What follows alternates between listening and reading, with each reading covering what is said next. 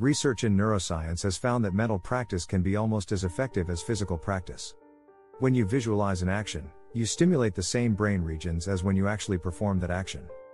For example, a study published in the journal Neuropsychologia in 1995 showed that just visualizing doing strength training exercises led to a significant increase in strength, even though the participants didn't do any physical exercises. However, it's important to note that visualization is not a magic bullet, you need to put in the work. Here are some practical tips for creating your vision board. Clarify your goals. Take some time to reflect on your dreams and goals. What do you want to achieve in the next year?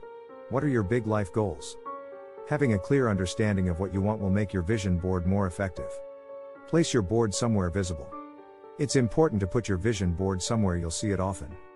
That could be by your desk, in your bedroom, or as the background on your computer or phone.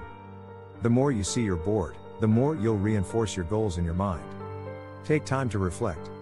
Spend some time each day looking at your vision board and visualizing your goals as if they've already happened. This is a powerful exercise that can help align your mindset and actions with your goals. Subscribe for more practical tips to stay motivated.